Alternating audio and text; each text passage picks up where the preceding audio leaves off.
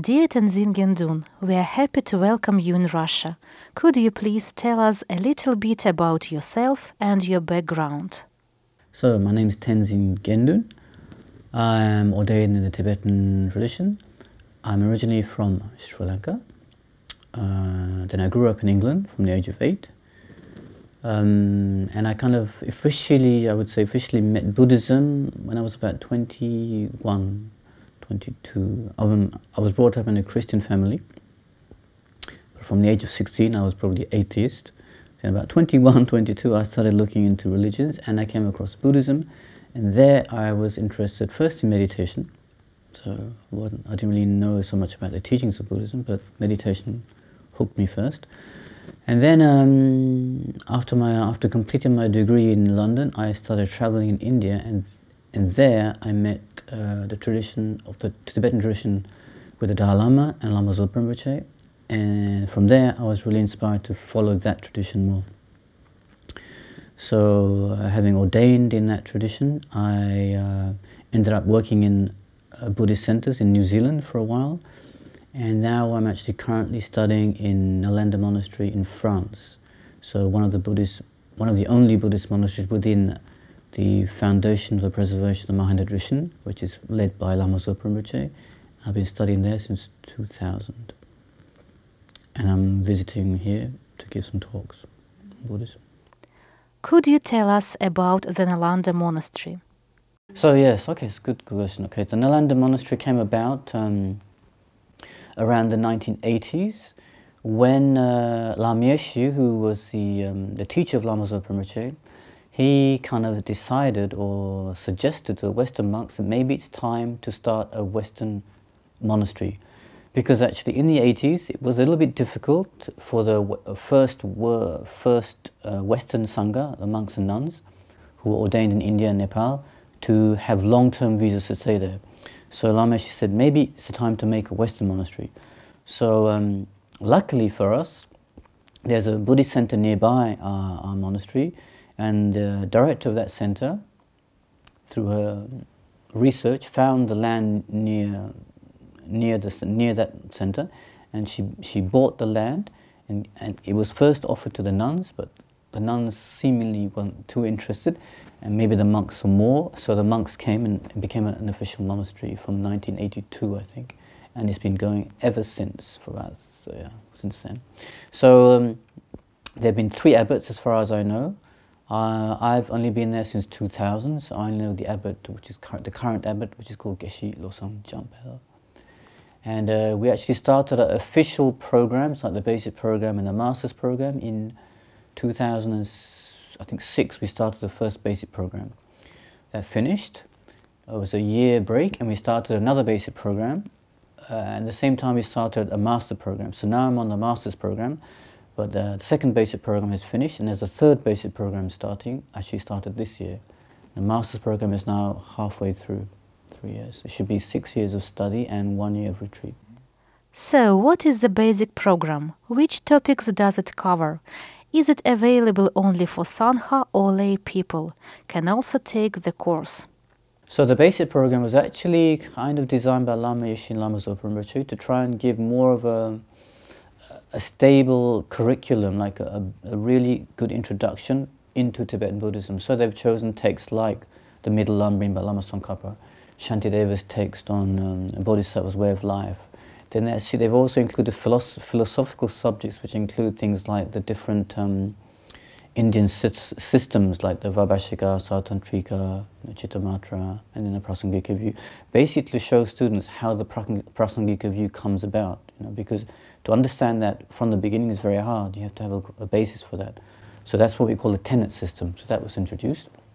There's also Lorig, which is actually about minds and awareness. Again, it's very important to know those things, because that's what we use in meditation. Actually, you have to know how the mind functions, and you also have to know how the what we call afflictions, the negative emotions function, how they can be removed by positive antidotes. So we have to know how the mind is functioning. So we have Lorig, and then we actually have a little bit of Tantra involved, because our Tibetan system is including Tantra. And then we have the Tathagata essence, which is about the Buddha nature.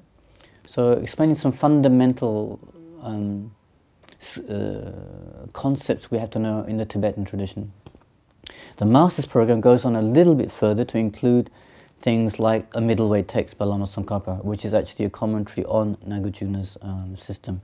And there's another system called the Abhisamaya Alamkara, the ornament of clear realization. So that actually gives another whole view on the six perfections, you know, kind of by the way, it teaches on emptiness, but by the way, teaches about the six perfections as well. So that's, you know, those texts take up a lot of time because we go into a lot of detail in them, okay? And then in the master's program, it's also included things like now we're going to include Abhidharma, and we're also going to include things on pramana, which is logic, yeah, to actually reasonings, you know. And then we go on to the tantric module. I think it'll be the Guru Samaja this time, you know. So get again a whole picture of the Tibetan tradition. So it's going into more depth. And the whole program is kind of designed that one day from the master's program there will be people coming out to teach in FPMT centers. That's kind of one of the goals. It's not the main goal, but the hope is that there'll be more teachers in the FPMT. To sum it up, what is the difference between the basic program and the master's? The program, although it's called a basic program, it's actually a lot of topics which are very difficult, some philosophical topics, but it's to give you a little bit more, it's more of introduction into Tibetan tradition. Then from there the master's program goes into more detail on what's been covered in the basic program. So that's, I think you'd have to have a little bit more determination in the master's program, because there's some philosophy, conceptual ideas which can be difficult for people. Not everybody, of course, but that's basically it. And in general, who are the students taking the basic program and the master's? So now at the moment we have oh yes, that's right, because you're trying to say yes, because it's not just for the monks and nuns. We have, of course, most of our monks are involved in one of the programs, but we opened it in 2006 when we actually opened up the study programs. We invited lay people to join us. So the lay men can actually stay there if they have the means to support themselves. They can stay in the rooms if there's room. And the lay women that come, they try and find accommodation around the monastery in flats or in a nearby town, and they come every day to study with us and they share a life with us, you know. And so we take as much as we can accommodate at the moment. I think this program now that started this year has about 50 people altogether, including the monks who are in our monastery. Is it only the French people who attend the classes? All over the world, all over the world. We have from Germany, Spain, America, all over the world, yeah. Who is teaching the program? So we have two Geshis living at the moment.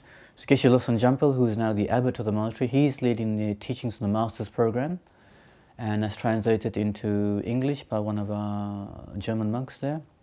So most of our master's program texts we're doing in English. All the texts are translated into English. We have a teaching assistant who actually finished the last master's program in Italy, in Pomaya. And so he's actually leading our review classes, setting all the exams, the quizzes, the presentations. The basic program, we have another Geshe who just led the last basic program. So he's already been here 5 years. And he's called Geshe Gelsen. And so the last program was a little bit difficult because we didn't have a review class teacher. So the Geshe was given the official teaching in Tibetan. We had a translator from Tibetan to English.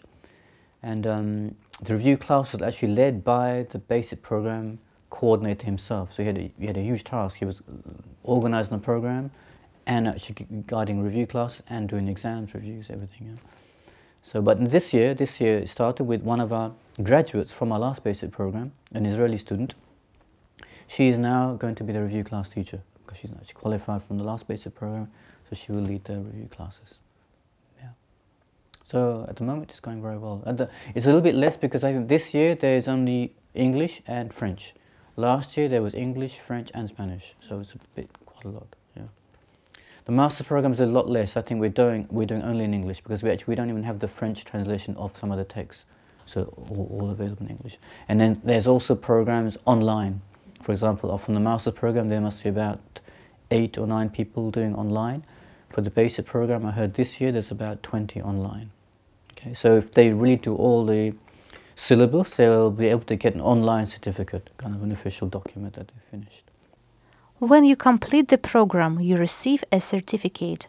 What opportunities and benefits does it give? Well, I think first it will be for their own individual development. I mean, the whole idea of the Buddha Dharma is to be able to give enough tools to pacify our minds, to pacify our afflicted emotions. You know, the whole goal is this. So that's the basis. So if the individual then decides to use it for sharing and teaching, that's up to him or her.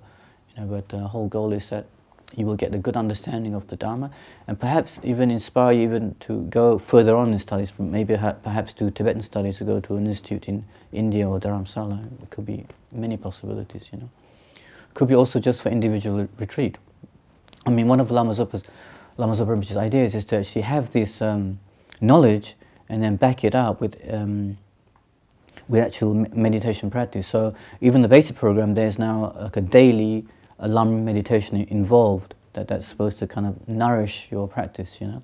And the master's program is also a daily meditation of Lam Rim, plus an actual a journal that we have to keep on how we're progressing, you know, how many instances of anger there are a day, can we reduce that, you know, things like this. So, because it's about not just the intellectual knowledge, but about your daily progress in your life. So it's part of the components of the master's program that not only are a good student in terms of knowing the syllabus, but actually behaving properly as well. So that's included as well. The students have teachings, meditations, review classes. So how intense is the study process? That's all relative, but I would say, from my perspective, it's quite intensive because it's like a daily program, you know, teaching. For example, my program, the master's program, we start in the morning, we have a meditation. If we're doing, like the monks who are doing the syllabus, they have a Lam meditation in the morning they have to do, and then they have to come in for teachings at 9:30 to 12:30, we have the teachings, a half an hour break. We have a lunch, then at 2:45 we start a review class with our teaching assistant, that goes on till 4:45. And then the rest of the time we have evening practices to do, and we have our own self-study to do, okay? And then the basic program is similar, but they start everything in the afternoon. They have a review class from 2:30 to 3:30, then they have their actual class with the Geshe at 4:30, and that ends at 7. Then there's a dinner break, and then they also have their self-study and their own personal practice to do. So like this, you know, daily, weekly, it can be quite a strain intellectually and even sometimes physically. So our geshes both our geshes are actually encouraging us to really take care of our mind, but also take care of our body, to exercise properly, take walks, you know, do sport, because we have to get the balance, you know, of the whole thing. Yeah, but it can be rewarding because they have quizzes every 2 weeks. We have exams coming up because it kind of gears you towards improving yourself. It can be seen like, whoa, it's quite stressful, but the whole thing is to try and improve yourself.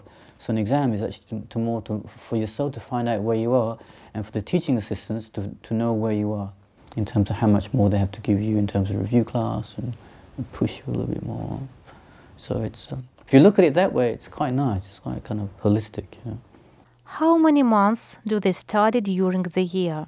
Yes, so we actually, both the basic program and the master's program, we are running more like a scholastic kind of university style. We have our breaks. For example, we have a break from mid-December to the end of January, and we have in the summer we have a break for about 2 months, and in Easter we have about 1 week.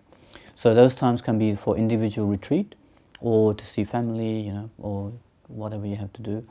So, but in between those breaks, we have a lot of intensive study. So in a way, it's balanced, you know. But in the summer, in the Nalanda monastery, we have possibly 2 or 3 retreats happening every year in the summer break. So it depends. Some people go away, some people stay for the retreats to profit from them. So it depends on the monks. Yeah. And also in the summer, we actually, because being a monastery, we are obliged to do what's called the summer rains retreat. So most of the monks are encouraged, or we can't push them, but most of the monks are encouraged to stay on for their summer rains retreat, because actually it's an official part of being a monastery to do this summer rains retreat. So in that time we also have different retreats happening. For example, this year there could be Kandrila coming, there could be Janze Choje coming, the Gendun Tripa, the present Gendun Tripa, and there could be René Fuse coming, one of our Swiss monks from the FPMT, So there's a variety of choices that we have to retreat. Here in Russia, we have just started to rebuild the Buddhist educational system.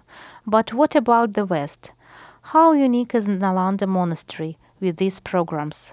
If a layperson or someone aspiring to become a monk or a nun is interested in studying Buddhism, do they have many opportunities in Europe?